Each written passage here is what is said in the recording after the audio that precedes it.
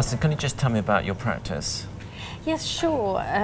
We've been in existence now for nearly 20 years. Next year is our 20-year And it's occupational therapy, isn't it? Actually, it's more than that. Yeah, we have a whole range of health professionals. So other than, we don't have doctors in our consultancy or psychiatrists or psychologists, but we have occupational therapists. We have about 90 occupational therapists who predominantly do care reports. But we also have about 90 nurses and midwives who deal with breach of duty reports. So we've got a range of experts who deal with either liability or quantum. Well, Alison, you must come across a lot of firms of solicitors. Any problems working with them? Oh, yes, from time to time. I have to say the vast majority we get on with extremely well, but of course we do have some problems from time to time. Some of the biggest issues that we might have are poor instructions would be one, very unclear instructions, and poor case management, poor time management if you're looking for issues with some of the solicitors that we work with. Can I just ask, in terms of instructions, clearly it's very important that you have proper instructions. What do you do when you get a set of instructions like that?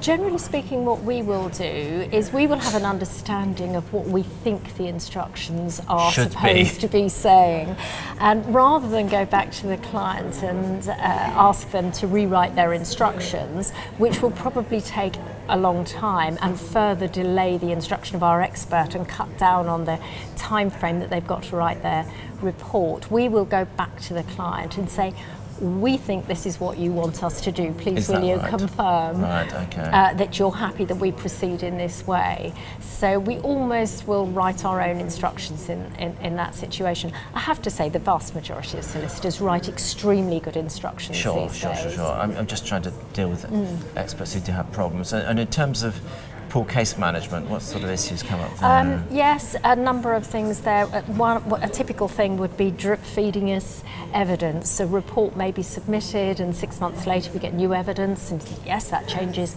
my opinion, and so I need to do a report amendment. You submit an amended report, and 2 weeks later you get another expert. So the drip feeding approach. Sort of drip feeding, it's not cost effective, you have to go back to your report all the time. And experts are very, very busy people, and it would be so much easier if everything was amalgamated and properly organised and dealt with in one go. Now, our recent survey has shown that some solicitors are putting pressure on experts to perhaps improve their opinion. Have you experienced that at all? To be honest, I don't know that we particularly have. Potentially it could come up in a case conference, but all of our experts are trained and they all understand when it's appropriate for them to amend their reports and when they need to not amend their reports, and they're being asked to do something. Of course, it's quite proper for a solicitor to press an expert, isn't it? And for to clarity, test the evidence for accuracy, yes, which is not a problem.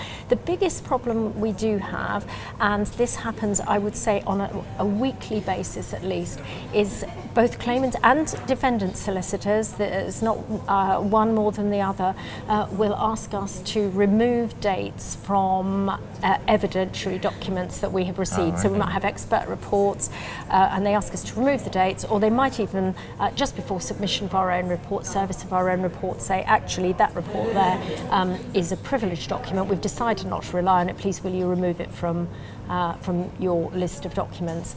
And of course we have to take this very, very seriously, because if our expert has relied on that evidence, then we can't agree to remove it from the list of documents.